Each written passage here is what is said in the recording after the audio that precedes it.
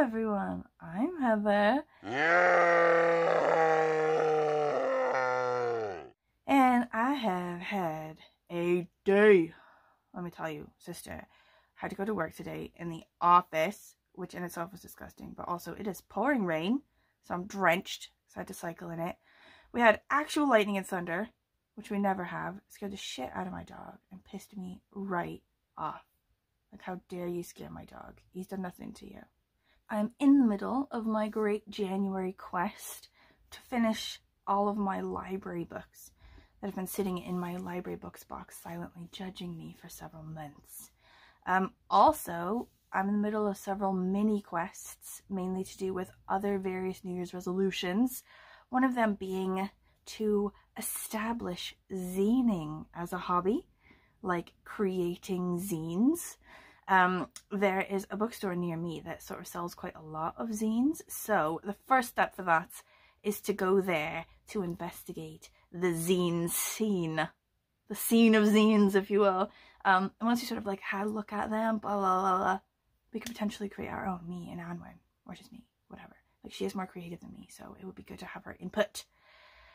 Anyway, on the library book front, okay, I have whittled away another one. Are you ready? Like, I shouldn't be so smug about this. Like, I feel like my last vlog about January was super smug. Like, I am on fire and I am doing this so well. And I feel now like it's giving me anxiety. Like, I'm waiting for the universe to smite me like I deserve. Do you know what I mean? So I'll be sort of more humble. I'll be like, I have been given the gift of the ability to finish another one. Hopefully I can do more this month as well. I have finished The Bass Rock by Evie Wilde, which was banging. Okay, so good. I love the writing. I love the characters.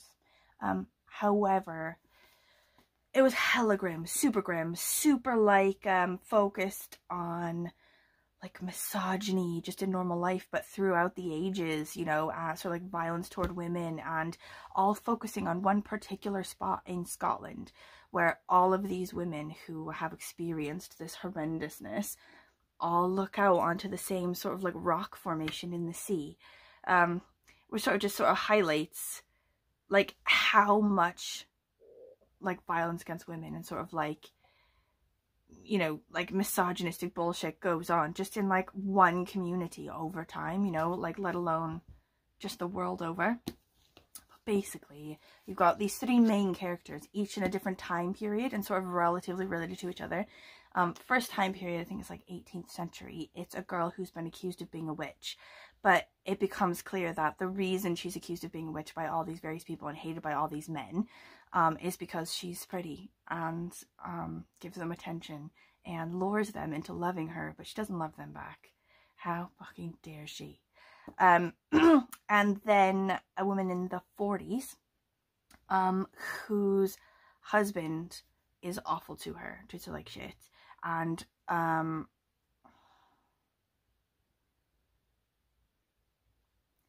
gaslights her, which is the most infuriating thing I find. Like, it's just clearly like challenging her whole reality to the point where she feels she could be institutionalized for her inability to grasp reality.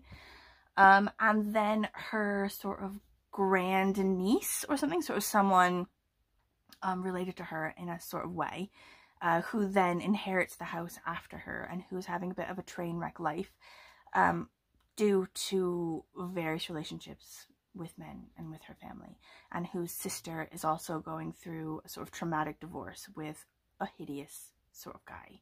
And it jumps around a lot sort of between them, like first this person tells a bit and then this person tells a bit and then this person tells a bit, and it's sort of interspersed in between with like little vignettes of sort of violence against women. Like, this girl was murdered and stuck in a suitcase. Oh, this girl has to leave her house with just a suitcase full of all her stuff and her kid's one teddy bear because her husband is awful. You know, like, just sort of little snippets, if you will. Like, this book is great. I think 4 stars, maybe 5 stars. I think 4 stars, like, it's good and I really enjoyed it. But January is not the time, I think, for me to have such a grim sort of book, a grim sort of story, to focus on that kind of stuff. I think last January I committed to just nothing but graphic novels for children. Like that's the kind of zone I'm in for January. Like I just need something that's gonna help me get up in the morning and continue to live my life. So grim book after grim book after grim book is starting to like take its toll. It's so dark outside, it's so cold, it's so wet, like I can't. But I realized as well, I may love this author. Like, I thought this was the first book that I've read by her, but I read this other one. It was a graphic novel called, like, Everything is Teeth or something. Just this random bullshit, like, graphic novel I got from the library randomly in the summer when I was, like, on this kick of reading random graphic novels. And she wrote that one, and it was really good. Like, when I was going through Goodreads or whatever, looking for her things, I saw that. I was like, oh, that was brilliant as well. So, she's got another one. I can't remember the name, but I think I might put it on my list to read, because as an author, like Evie Wilds, like I enjoy her writing. Anyway, I'm moving on now to Women Talking by Miriam Taves. I believe that looks like toes, but I also have the audiobook from the library, which I got last minute, and I think I'm going to listen to the audiobook instead. And on the audiobook, they informed me that this is not Miriam Toes, like I've been saying loads, but Taves. Also, I am on page 4 of The Wheel of Doll by Jonathan Ames. I started this one ages ago, but keep sort of leaving it places and then find myself in need of a book and jumping to other things. So, these are on the go at the minute. Watch this space.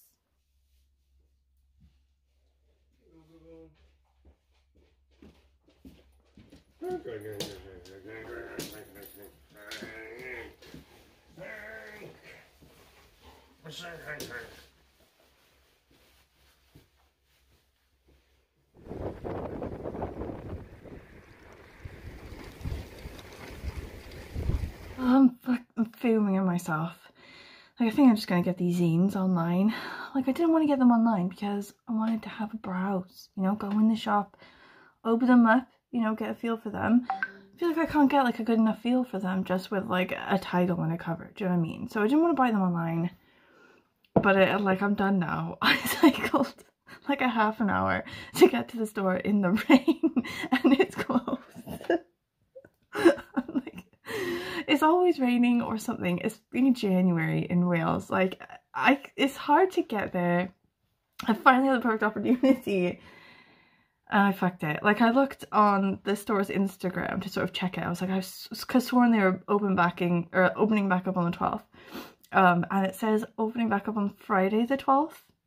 Today's Thursday the 12th. There's no Friday the 12th. She clearly meant to say Friday the 13th. And I didn't catch it. Like, I just fucked it. So, that's on me. That's my fault. I think I'm just going to get these things online. It's over. I'm done. I got other stuff to do, like Welsh homework. Okay, so I think I've ordered some really good zines online. I had to do it through Etsy in the end, which is annoying, but the place that I wanted to go, like lots of their stuff was out of stock for like their online stock. But sort of falling down a rabbit hole, going through all the ones I want to buy or whatever. Now I've got like the creative juices flowing. Like I'm gonna wait until they get here and I can like look at them properly, you know, and like have like a feel of them. Like, I've already got some, like, rough ideas, right, for a zine. So, I think, generally, like, what zines are is just basically my normal journal. Like, this is just how I journal anyway. So, like, this is, like, the 31st of December, the 30th of December. That's me and Anwen making that journal entry, right? The next journal entry is, like, that. Do you know what I mean? Like, sort of random bits. And the next one is like that. Do you know what I mean? Like, I think just my normal life journaling would work for zines anyway, but I'm going to sort of narrow it down, like bring it to a focus, have each one about something specific, right? So my ideas, an ode to my adopted home, right?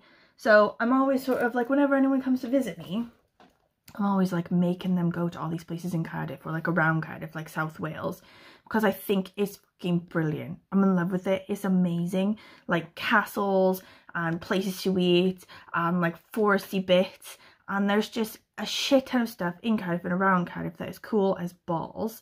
And I think I could do like a zine to do with it, you know, like bits of photo mash and like drawings and like little funny sort of things or whatever, like funny history bits and like a sort of itinerary where you could like, I don't know, come as a tourist and then like go through each of the bits, like each of the places, and then like read like the blurb. I don't know. Anyway, okay. Next thing, things I think about when my daughter's sleeping.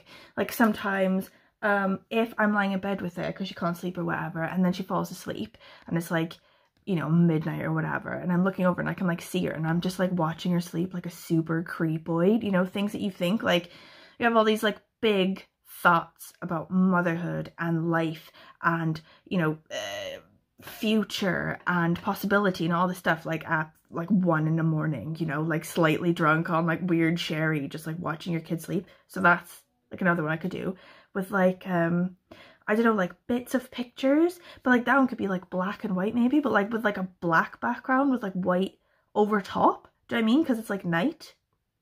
Anyway, okay. Last one is one I think Anwen could do, with a bit of help obviously because she's only little and her mind wanders. But greyhounds make awful pets, okay? Because obviously greyhounds don't make awful pets. They're like the best pets. But nobody really knows that. And there's greyhounds all over the effing place that are leaving the track, you know, being thrown off by people who've used them up and they're only 3 years old and they've got all these problems and they've never lived in a house with a family before and have to learn how to use stairs. Like, it's disgusting. There's a million greyhounds that need families and they're just like little, like loving, like gracious, like little cats, but they're massive. They're huge and all they want to do is snuggle with you and love you for giving them like the home they've always wanted. Like, I don't even want to get into it, okay? But she could do like a little zine about her greyhounds, like her little doggies. And it could be like in a way of like, oh, greyhounds make awful pets, you know, but like, you know, tongue in cheek, like actually they're brilliant, they're amazing pets. I don't know. These are just like ideas. Like, I feel like I'm full of them now. Just like going through all these zines people have made and like put on the internet. They're like £3. These tiny things that just look like my journal. They cost £3. Like, we could sell them. Like, I mean, I don't think I'd have the confidence to sell them, honestly. But, ugh, this is great. I'm into this now.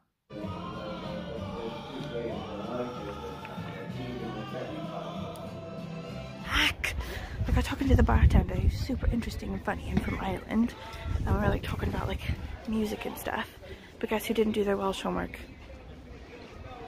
Fuck.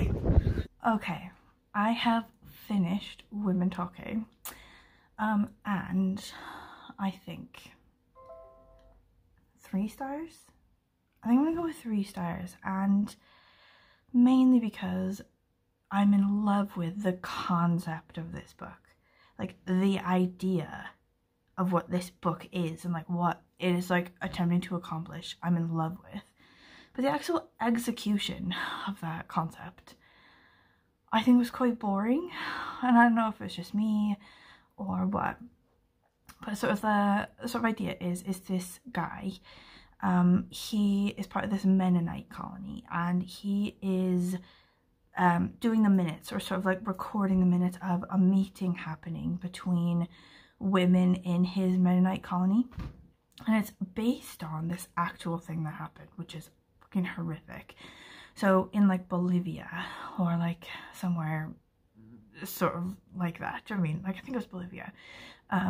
This Mennonite colony had this sort of like incident thing where the men were beating, knocking unconscious, and raping these women in their colony. And then saying afterwards that it was like demons, or like the devil, you know, was like doing it to them because they were sinners or whatever, and like they deserved this because they're bad or whatever. And then one of the women actually found the man in her room and was like, that's an actual man, I know who that man is. And then it sort of broke, and then we found out that it's actually these men that are doing it. And they ended up in jail because some of like the people in the colony were worried that the women would kill them, so for their own safety they like sent them to jail. Anyway, from that factual thing, it carries on then into this fictional situation where the women are now having a meeting. Like the men have all gone off to get the bad men from prison and to bring them back, and the women are now trying to decide what they're going to do.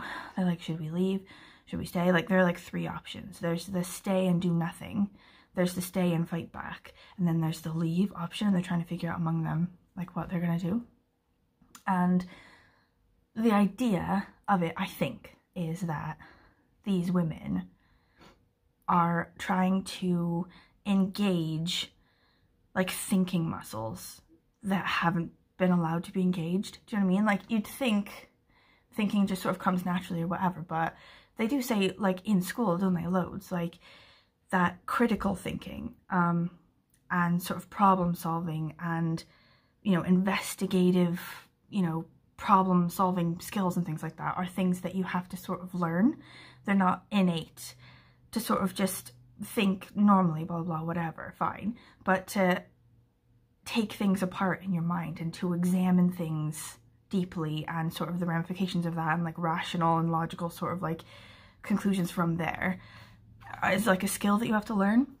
And they obviously were never allowed to have that. They can't even read, they can't write, they've been given really no schooling at all.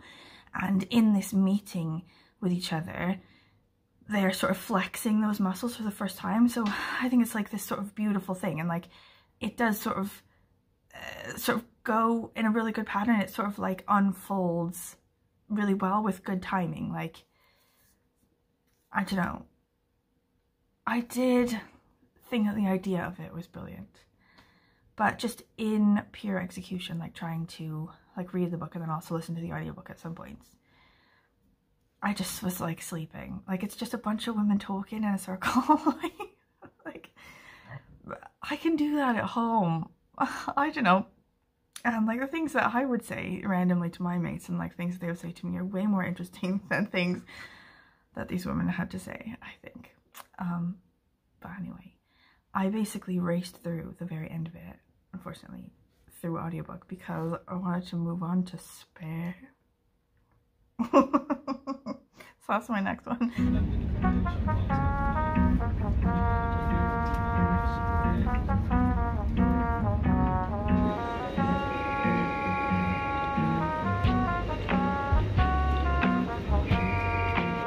How many standard positions are there in a baseball team? How many standard positions are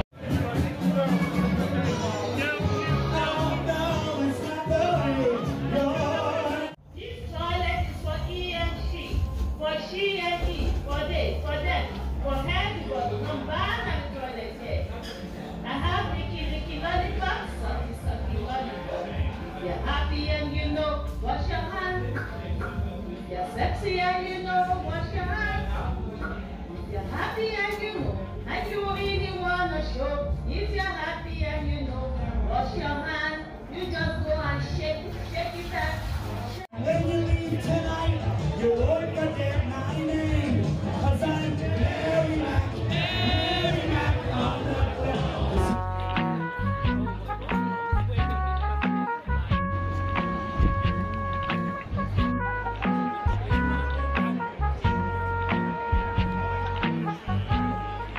I am still working through the two books that I was working through when I left for London, because I entered a time hole in London where very little reading actually happened. However, I have mail to share. Right, first thing is I ordered like 4 zines, okay, from the internet, random places on the internet, mainly Etsy, okay, just sort of get a feel for what's on Etsy. 2 of them have come. So the first one is how to make your own zines, okay, and I really like the feel of this one. I like the whole color, I like how it's put together, I like the paper they used, I like all the layout and everything, so it's going to be really informative for me because it has actual information I want. But also, I might try to sort of emulate this type of idea, like not copy it obviously because I'm not a weirdo, but like, you know, just how clearly laid out and how like eye-catching it is, and like how they've made it, like they've done the staple, like, okay, basically loving that. It also came with like this cute little sort of thing, right, with my name on, and a little sticker that says Zines Forever, which is something Spud and I could do. We could put little stickers in ours. Like I was doing interviews, like for students, for like candidates in work yesterday, and I was like taking notes or whatever, like I had my pad out to take notes, and it ended up being quite straightforward, like most of the ones, like there wasn't a lot that I needed to actually note down. So I used my paper instead for doodles, and I doodled like this girl in like big shoes or whatever, and I sort of just posted it.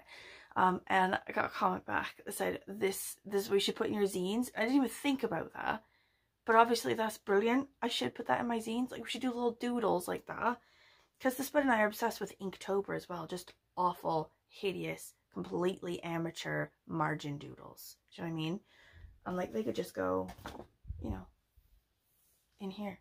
Like have you ever seen sort of medieval texts where the monks do it? Like the monks are reading it, but they put in like little doodles. It's like 700-year-old like margin doodling. Anyway, that was just a side thing. Anyway, and the other one I got so far, like this is just the two that have come, is this little thing about Haworth Graveyard. I think this is where the Brontes are buried in England, and this one I don't think I like as much. I think it's too dense, but it's really good for me because unfortunately it sort of emulates what I don't want to do, and I feel like that's also important.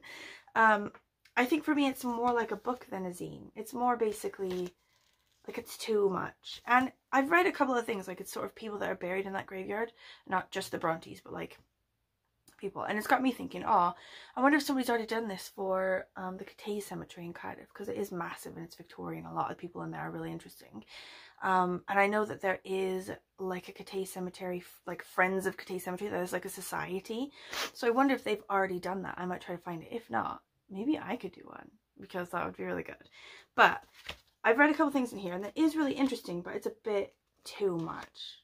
It's too dense. It's not really what I was looking for, like a bunch of tiny text. Do you know what I mean? And a lot of it is sort of extra stuff. You know, it's like, oh, that's really interesting, and then loads of boring stuff, and then, oh, that's really interesting.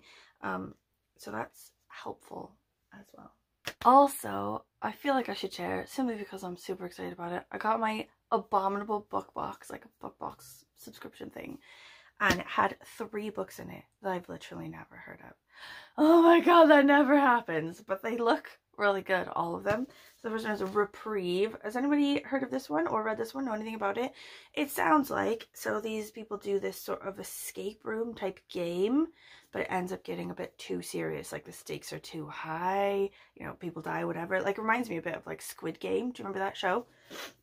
Okay, then this one, Reluctant Immortals. Seems a bit silly, like it's got a quote from Stephen Graham Jones, but I feel like it's, I don't know, like quite lighthearted despite being a horror about vampires, because it's sort of Lucy Westenra and Bertha Mason. They're the two sort of women. One is in Dracula and one is the crazy woman in Jane Eyre, in like in the house, like locked away, like Mr. Rochester's house. So they're apparently vampires, and they're being chased by Dracula and Rochester. Like Rochester's now a vampire as well. A harrowing gothic tale of love, betrayal, and coercion. Like, is it a vampire romance? Probably. Am I against that? Like, also no. Okay, next one. Like, they usually do like one newish one or 2 newish ones, and then like an old one that they found in like some sort of, you know, thrift store or whatever. So I've also got this one, which is James Herbert Moon. And I think this one is about some sort of monster, some sort of like creepy beast who's killing people and like doing horrendous like torturing and stuff like that. And for some reason this guy's like tapped into his mind, like when he dreams he can see through the monster's eyes, and now the monster knows that he can do that and he's after him. Brilliant. Such a good mail day. Such a good mail day. Y'all, I got another one, and it's my favorite one. Okay, it's called So You've Bought 100 Rolls of Washi Tape, Now What? Which completely speaks to me. It's just a gazillion things you can do with washi tape, right? But the way it's put together, it's like color, you know, but not really intense color, just like splashes of color on each page. And also look how it's put together. Like, I don't know if you can see this wizardry. This is a black magic. I want to do that. So you like do like a page, you cut it in half, and then those become your pages like that. Can you see? Oh, This world of zines, I tell you, is brilliant.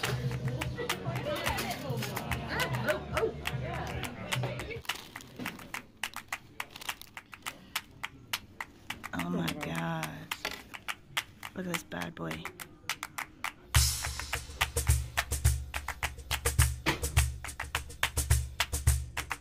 Upon arriving home, I'd been horrified to discover that my nether regions were frost-nipped as well. And while the ears and cheeks were already healing, the todger wasn't. My penis was a matter of public record, and indeed some public curiosity. These are mine. These ones are mine. No, it's already past Halloween. So? Girl, it's never past Halloween. It's just early for next Halloween. No, I just sort of... Playing with them too hard.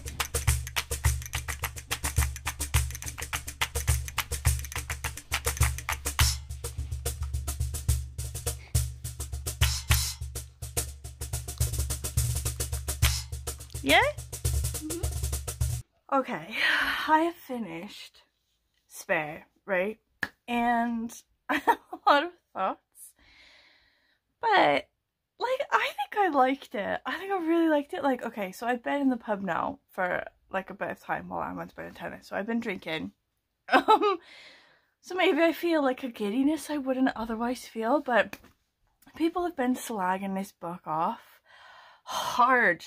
So hard. And I feel like like, where is that coming from? Like, this book isn't that bad. It's not bad. I enjoyed it. I'm gonna give it 4 stars. Like, I know that he didn't write it fully, right? He's in the book and sort of just in life in general, he's always been like, I am not bookish. Like, my education is not great because I am not a person who sits well in a room and, like, learns in this traditional way. Like, I'm not schooly. So for him to write a whole sort of memoir on his own, I think would be a stretch for him, just his personality and things that he's good at and bad at. So he had a ghostwriter, and I think the ghostwriter was really good. He was a really good writer. I fully enjoyed the writing that was in that, and in the audiobook, Prince Harry, he reads it out himself, and I can fully understand and fully, like, accept that his input into that, you know, was like 90%, I think, because, you know, it reads like he speaks, you know, in, like, interviews and sort of stuff like that. And I enjoyed it. I'm gonna go with 4 stars. I feel as well like loads of people hate these guys. Like, Meghan and Harry now. People hate them, or just, like, love them to fuck. And I don't think that's me in any way. Like, I don't know them. They're random people I don't know. So I don't feel like I can really say, oh, I love them or I hate them.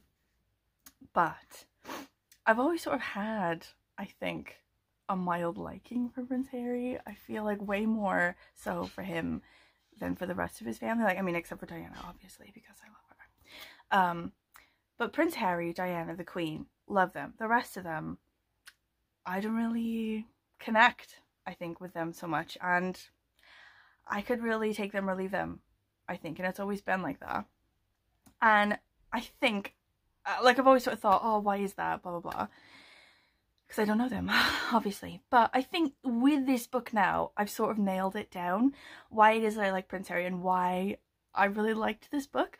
And I think, like, my personality and things that I connect with most in other people's personalities is how genuine they are as people. Like, how honest and how open and how, I don't know, real they are. Do you know what I mean? So I feel like I tend to, not more easily than other people, but I think I tend to see through fronts quite easily as, like, a gift and a curse, I think. People who sort of put forward a sort of vision of themselves, or a person that's not their true self all the way. I think I tend to react to that quite strongly, and I really dislike it, and it really sets me against a person.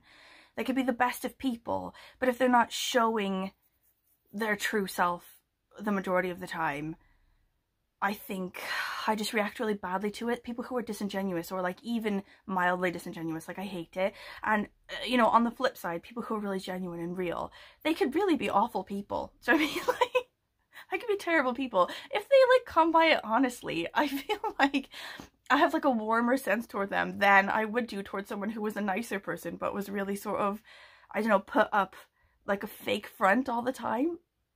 Do you know what I mean? Like, it's hard to sort of like say what I'm like thinking.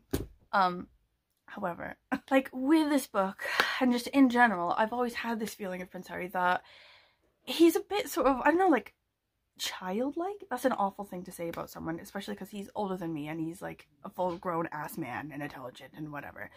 But I feel like he's so open and honest, and maybe a bit like impressionable.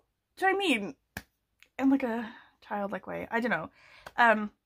And from that, I feel like I've connected really well with him. Like, I really like him. He's one of like my favorite of these sort of royal sort of people.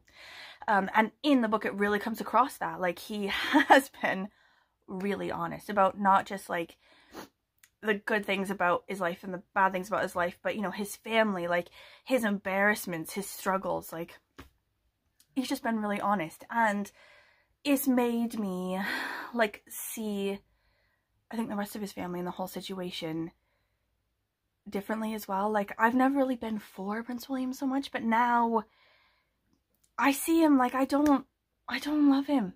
Obviously I don't know him, so there's that. But like, I like Camilla. That's a no for me. You know what I mean? King Charles, also a big fat no. Like, anyway, also weirdly, Meghan Markle. So loads of people like hate her, and I wouldn't say I hate her, because she seems to be perfectly nice and like she's just trying to live her life. Like, calm down. But I think she's like an actor, obviously, and the kind of actor who I think is always acting. And some people just are like that. Like, everything they say and everything they do, they can't stop acting because it's so ingrained in them to constantly be doing that. And I think because she's sort of this personality type that's constantly acting, I get like a fake front vibe off her. In what, like I said before, like, it makes me like feel a negativity toward a person when I feel like that's the sort of thing that's there. I feel like things she says, for whatever reason, whatever sort of vibe I'm getting off her, isn't fully genuine. Do you know what I mean? But with Harry sort of like talking in this book about her and how much he loves her and being so honest about why he loves her and everything he loves about her, it sort of makes me as well want to love her. Do you know what I mean? Like, he's that genuine as a person. But also is heartbreaking, because I think this book for him was probably a huge mistake. He's on about, like, interviews, he's like, I think forgiveness is possible and I want to make up with my family. I want them to just see my point of view and to understand it so that we can be together. And in his book, his family is really important to him. He says the whole time that he wants to be a husband, and he wants to be a father, and he wants to be an uncle, and he wants to be, you know, with his cousins, his cousin Huge, you know, his favorite cousin, blah, blah, blah. And I think this book was supposed to be like a sort of expunging of all bad things so that they could be together. But in reality, he's just basically set a bomb off inside his family, hasn't he? Like, no one's going to be friends after this. All the shit he's said, like, about his brother, like, being jealous of him all the time, even though he's the heir, you know, and sort of about him, like, fighting him physically because his wife is rude, you know, and all this short shit, and his dad, being, like, repressed, you know what I mean? Like, he's said too much truth in a family that's so hideously closed up, to where they even say in their manifesto for things that their whole point is to close down and not let information out in order to not affect the magic of royalty or whatever. He's let off a huge bomb, and I think now there's no going back. There's no forgiveness now. He's just accidentally, I think completely accidentally, cut himself off from the one thing that means the most to him, and it's heartbreaking, I think. But anyway, I loved it.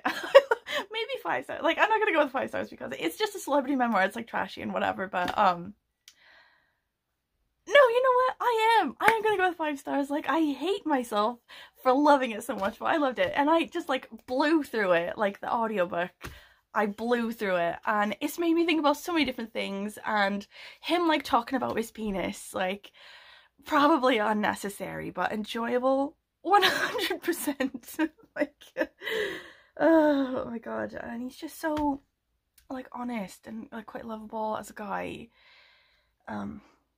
Anyway, that's that.